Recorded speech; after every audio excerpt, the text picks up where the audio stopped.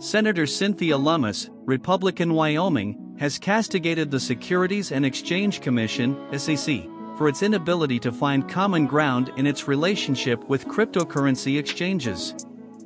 Lummis wrote on Twitter that the US SEC has been unable to register crypto exchanges.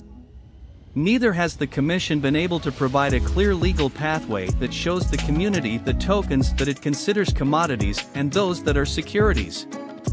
Lummis added that the SEC fell short of expectations in its mandate to provide clear guidance for the emerging asset class but has continued to base its operations on regulation by enforcement, an approach that the senator considers to be harmful to consumers.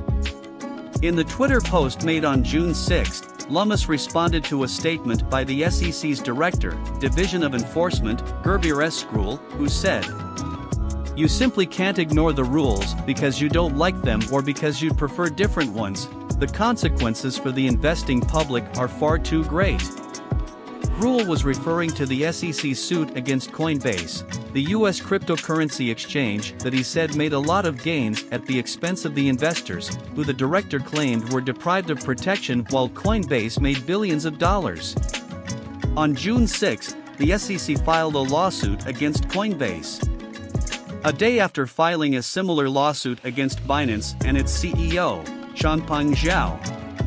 In the suit against Coinbase, the regulator accused the exchange of operating an unregistered national securities exchange, broker, and clearing agency and for failing to register the offer and sale of its crypto asset staking as a service program. The SEC's stance has also seen the regulator move against other exchanges operating in the US such as Kraken and Gemini. The SEC has taken action against several crypto exchanges in recent months after labeling most of the digital assets that they deal with as securities. It is instructive that Bitcoin is the only cryptocurrency that US regulators consider a commodity.